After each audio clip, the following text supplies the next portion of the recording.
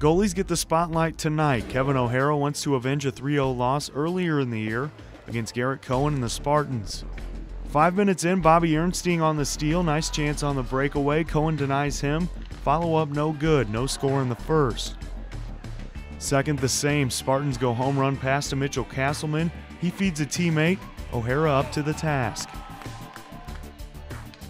Now time for some offense. Here's Ernstine again, weaving, deking, scoring. Benet finally breaks through, 1-0.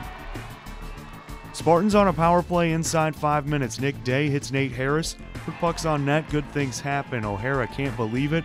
We end with nothing but handshakes. It was a heartbreaker.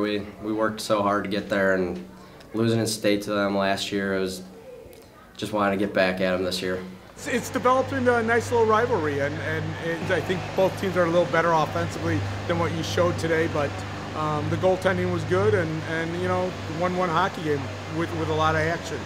You know, I don't see this as a loss. I think the improvement from the first time we played them to now showed.